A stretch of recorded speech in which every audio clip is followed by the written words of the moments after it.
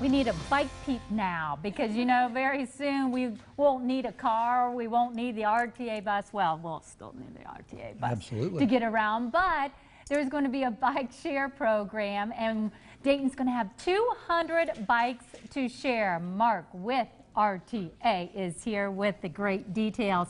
This is very exciting. All right, so about a year from now. Just about a year from now, we plan to launch the program in the spring of 2015. We're really excited about it.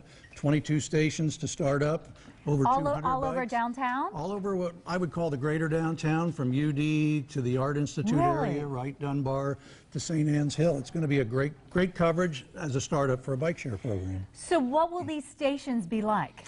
Well, they'll be very heavy duty. They're solar powered. They're very high tech because every bike has a GPS locator on it, and they all lock in the stations, and you have to use a card, be a member to swipe to release a bike, and then ride it anywhere you like, but then return it to any of the other stations. And that's the whole idea behind the program is it's transportation first, make the first or last mile connections, or for, say, people who ride the RTA, who say, I need my car in the middle of the day, they can run errands with the bike in the middle of the day, return the bikes, and then, you know, go home on the bus. And you're looking at video right there. Dayton is great for biking. It's perfect. Oh, absolutely. I always felt, you know, I've been here 8 years, the geography here is perfect for bikes in general. So that made it even easier for us to say we're a great place to launch a bike share program. We'll be only the second one in Ohio to launch. Columbus started up this year, but we'll be number 2. That's just awesome.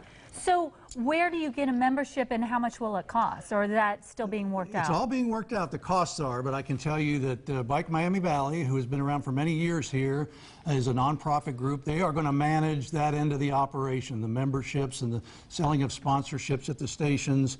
And you just register online, and that way, once you're a member, you can go to any station and you'll get so many minutes use of the bike for free as a member. Okay. And then if you extend further and further out, say I get on the bike path and decide, heck, I want to just keep riding for a while because it's lunchtime, you may pay a small fee in addition for the additional minutes. But it works just like that. It's very simple to use. There are about 23 cities in the country right now that have them. There were only 5, I think, a few years ago. It's the next great thing. You know, that cities are looking to do what we call placemaking, be the sort of place that young people especially want to live, work, and play. That's what this is all about. You wouldn't need a car if you lived downtown. You wouldn't. In fact, you could live in the suburbs, ride our buses in, and do the same thing, make all those connections.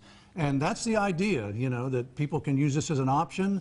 And what we found in most cities is it's extremely popular as soon as it hits the ground.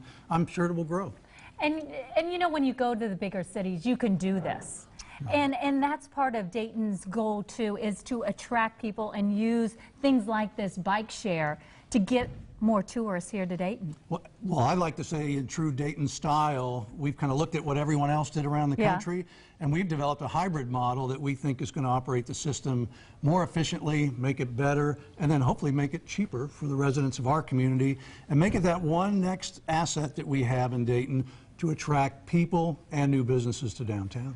So everyone wants to know, where's the funding coming from? Well, the initial funding came through MVRPC. There was a highway project in the region here that actually came in well under budget, and these funds had to be obligated in a program by June, and the bike share was ready to go. RTA has been ready from the beginning to be the owner, the maintainer, and the physical operator of the system.